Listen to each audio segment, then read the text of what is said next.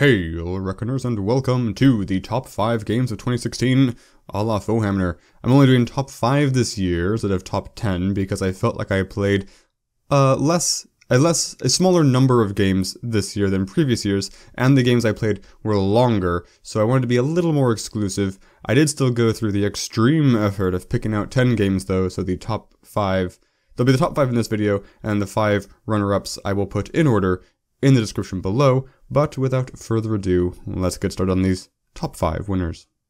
Number 5. Mad Nords, probably an epic quest, was a game that the developer sent a key to me for, and it completely surprised me. A couple games on this list are ones that devs sent keys to me, and there's usually a really, mysterious? I always go into that, not expecting anything, because I don't request the keys, they just come out of the blue, so I know nothing about the game. And when it's a game like Mad Nords, it's so nice to be that pleasantly surprised by the game. So, Mad Nords is a parody, satire game of the classic RPG, where you're given some epic quest, and you go on it, and you in the world map, you encounter random encounters, and you fight and you level up.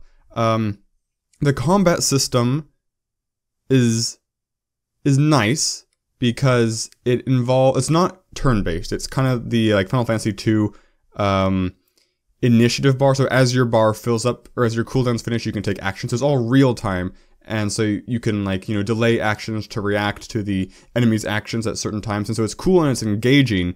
The downside to it is there's not a lot of variability. For the most part, every time I'm in a fight, I'm behaving the same way. So it can be a little repetitive purely on the martial side of things, but the rest of the game has a very strong sense of humor, and it kept the entire thing interesting and fun all the way through. It's not completely done yet.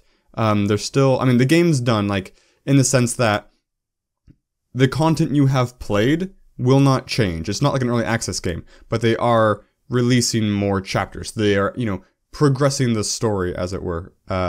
So every game in this list is a done game in the sense that it's not early access, but not every game is a done game in the sense that there is still free DLC, for lack of a better phrase, coming to it. This is one of those. I highly recommend it if you are a big fan of the JRPG genre. It's not deep, but it's fun, and I think it's just a good time. It rewards exploring in a way that I feel like a lot of current games don't.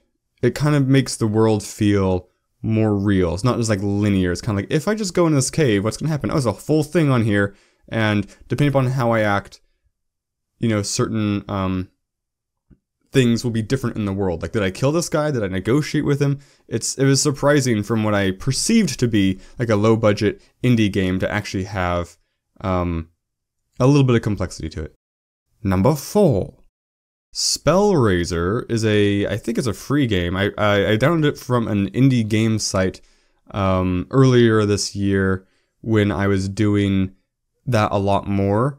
It started out as a kind of text-based command line, dungeon crawler. So it's like an arcade game where you're moving around using the arrow keys, but then every single letter key on the keyboard represents a different spell. You don't start out with all the spells. As you kill enemies, they drop essentially ammo for each spell, and they all do very different things. One's shoot an arrow, one's a homing missile, one's a landmine, one's a teleport. There's so much variety that keeping track is insane. So as a game, I think it's a very cool concept, and it's very fun, but what makes Spellraiser make this list, what makes Spellraiser a really cool kind of sleeper gem, if this was a bigger game, had more of a budget and time put into it, I think, I don't know, it's kind of great. The size and length it is now is very good, but my point is, it has some augmented reality elements to it. There's a puzzle and investigation aspects to it, which I think really pump it up to that next level of memorability. For me anyway. This game stood out to me as yes, that is one of the games that I am very glad, one of the experiences I'm very glad that I was able to have this year. And so hopefully including it in this list will encourage anyone who's watching to play it. It's a fairly short play, like a couple hours, or you can watch my Let's Play instead, but I highly recommend you playing it, because it's one of those things, it's like it's not full-on Frog Fractions, but it's kind of like, you know, once you've played it, you can't ever replay it. So that's Spellraiser. It's not scary per se, but it has horror themes to it. Number 3. Infra is the other game on this list that was sent to me unprompted, and I was blown away by. So I don't know what I expected going into it, but it has really good graphics. The world feels completely realized. I've tried to describe this game several times to my friends since I started playing it, and it's very hard. So it's like, if you ever played the Riven series of games, or Myst, it's kind of like that, in the sense that it's a first-person puzzle game. Those games, or like The Witness, those games are open world, and when you encounter a puzzle, it's very clear that here is the puzzle. You need to solve this puzzle. At least with The Witness. With Riven and Myst, it's a little more ambiguous, but that's pretty much what it is for the most part. In Infra, it's not open world, it's very linear, but it still feels kind of open world because the puzzles aren't as explicit. Like, you'll go into a room and the door will be locked at the end, and you know you'll have to get through this room somehow, but it's never like this everything. It's not like Portal, where it's like everything in this room is a piece of the puzzle. It's kind of like, oh, if I pick up this chair and move it over here, I can jump on it to reach this shelf and get a thing. Like, it just feels very organic. And for the most part, for the vast most part, that is what I really like about Infra. It does definitely backfire sometimes, where finding what the puzzle is much, much harder than solving it. For example, just recently, in an episode that's coming out after this video, there was a puzzle where I had obtained a clue that was like a door code. So I was like, oh, I have a door code. Okay, I need to find a numpad to put the door code in somewhere. And I'd also noticed something else in the world where it was like, this fan that's blocking this ladder will shut off if it detects, you know, contaminated air. So I'm running around trying to find this Goram numpad, and I can't find it. It turns out, spoiler alert, I guess, for an episode in 2 days, it turns out the solution was freaking to grab this boot full of glowing mushrooms and stick it under this detector. And it was frustrating because it took me an hour of chasing my own tail to figure this out and getting really frustrated and contemplating, you know, breaking down and using a guide. But the fact that the way the solution ended up being just felt really, I don't know, complete in the world. Like, this is a real world solution. It wasn't like, it wasn't just like solve a logic puzzle or do a math problem, which I do like. I like those a lot. Like you'll notice below, one of the other runners up to this top 10 list was a game called Doors, which is a very short game, and it's literally just a series of like complete logic puzzles. Like kind of the opposite of this game in a lot of ways. So I like both, but Infra just really feels dynamic. Also in part because there are multiple solutions to maybe not every like puzzle, but a lot of them. Like there have definitely been many like buildings from just trying to get from point A to point B, and I have just ignored possible other solutions because there are multiple solutions. So I figured out one that worked, and I was like, oh, there were other clues back there, but they were for other things. And again, this is a good thing and a bad thing, because later on in the game, there's a point where I navigated through a building, and the path forked, and I chose the path that ended up backtracking into the building because it was actually the exit from a different solution. So I ended up wasting time discovering this thing. But again, it makes the world feel more actualized. It's not just a linear puzzle path. Not completely. I mean, it is a little bit compared to an open world. It's not an open world game by any means, but it just being in Infra is very cool. It's not a perfect game by any means. It has that clarity issue, but I am repeatedly kind of like just filled with a sense of satisfaction and rewardment as I progress through it. So this, to me, is probably my favorite game on the list. It definitely needs polish, which is why it's number 3, but I think it's very bold at what it does, and I think it's it's incredible at how it pulls it off.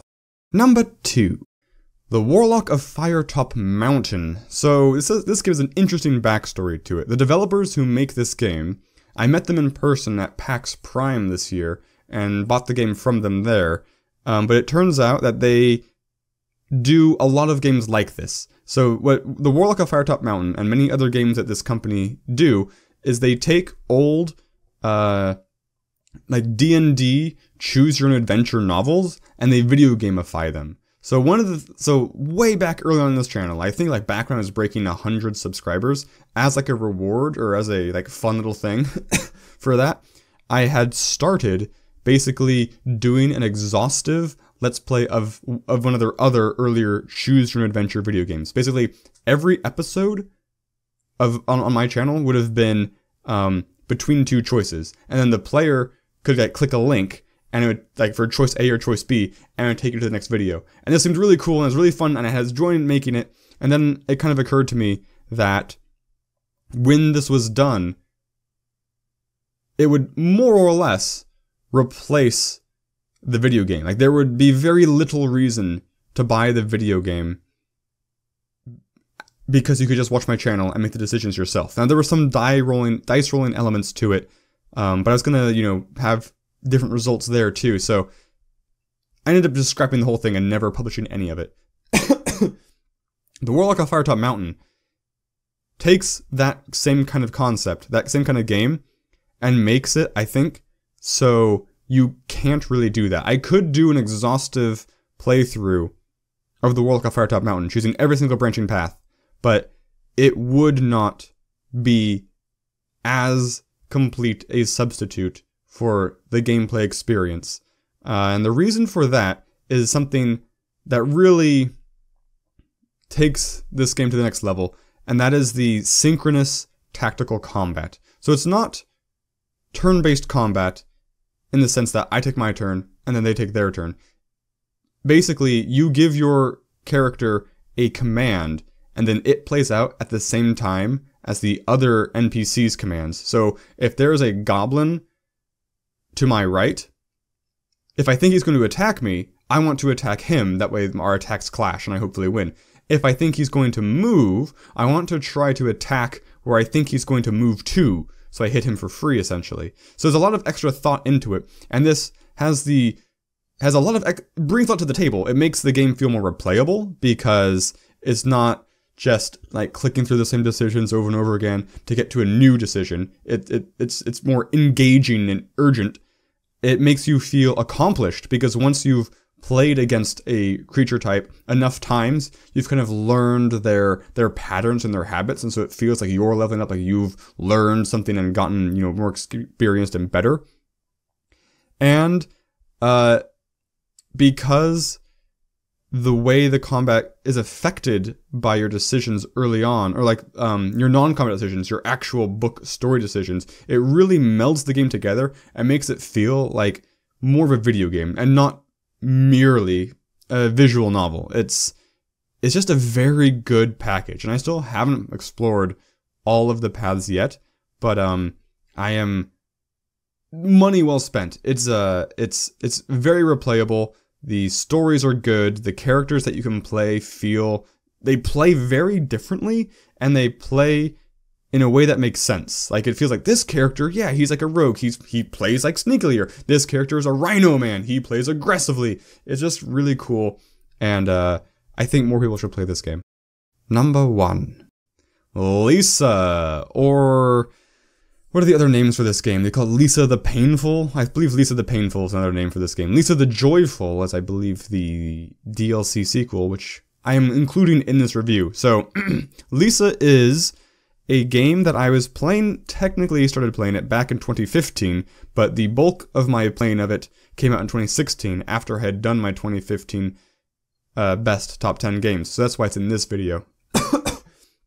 And Lisa is a game made by a single person, and it's an RPG, a turn-based like RPG, side-scrolling kind of graphics, loosely based off of, like, set in the same kind of world as the book, was it Children of Men? So the setting is, you, the main protagonist, your character's name is Brad, you are the custodian of a child, a female child, and since some unspecified apocalyptic event, there are basically no more females on the planet, and so there's no children, there's no, it's just all men and some mutants. So you are protecting this child from like the savages of this all-man world, and so some very dark tones there, and the main storyline is definitely not happy times, and it'll force you to make some decisions which feel a little contrived, but I think the game is immersive enough that they were actually hard decisions for me at the time I was playing them. Like, I actually felt like, oh, what do I do? Like, it wasn't kind of like a calculated decision. It was a decision in the spirit of the story, and I think that's a very hard thing to do, and this game did it well. There's definitely a couple of things that break immersion, and that's largely when the game has a strong sense of comedy, and sometimes it goes a little too far and isn't really funny and breaks immersion, and that's too bad, but it's definitely the exception. The game, for the most part, is funny when it's okay to be funny, and serious when it's trying to be serious. And there's definitely a lot of overlap in a very masterfully done way. The gameplay itself is kind of like the best. It's not like groundbreaking, but it's the it does the best it can do for turn-based JRPG. I'm not saying turn-based JRPG is oh, it's the best for turn-based JRPG. I mean, one thing that I really like from turn-based RPGs, Chrono Trigger is a good example. It's not just like, here's the line of enemies, here's the line of heroes, take your turns hitting them. It's a DPS race. You have to kind of be observant and react in a way that makes sense. For example, slight spoiler alert, one of the earlier bosses, he's got a big hairdo. So if you notice, you can actually like hit up and target not just him, but target his hair. And his hair is vulnerable to fire damage. And so you kind of have to notice like these sensible things. Like in Chrono Trigger, a good example would have been, there's a zone where you're fighting a bunch of snakes and toads, and the toads are like invincible, like they're taking so little damage. So the trick is to damage the snakes, which will eat the toads to heal themselves. And so it's just kind of like emergent world gameplay that I very much like. And Lisa has this kind of Dark Soulsian story delivery method. It's not quite that bad, not by a long shot, but there's all these kind of subtle background things and very, very easy to miss things. Like I played through Lisa, and then I went through to the wiki and I replayed it through like 2 or 3 more times, just doing all the different things you could possibly do, just to try and see everything and get the full picture. And then I read the wiki, read the rest of it to get, the community's consensus on the story. And it's so rich. It's so good and so worth your time. Definitely stay away if you don't think you can handle inferences or threats of rape. There's never nothing, I don't think there's anything ever explicitly done on screen. It's always just kind of like implied, like a dark situation. It's definitely not graphic either. The graphics are low res, low poly, so it's not anything like gross, but conceptually the game is grim. So if you have a weak constitution, again, not insultingly, just in general, or you're not, you don't want any of that, you're not in the mood for any of that, stay away. But the game is my number one game of the year. It's my number one, possibly number one JRPG right after Chrono Trigger. Just because the soundtrack's good, like the stage, the setting, like each like set piece feels really, really cool. There's just so many good jokes, like the bulldozer scene. Like at the very least, I guess watch the Let's Plays. I don't know. I can't talk about it too much because I don't want to overhype it, because that's always a risk, right?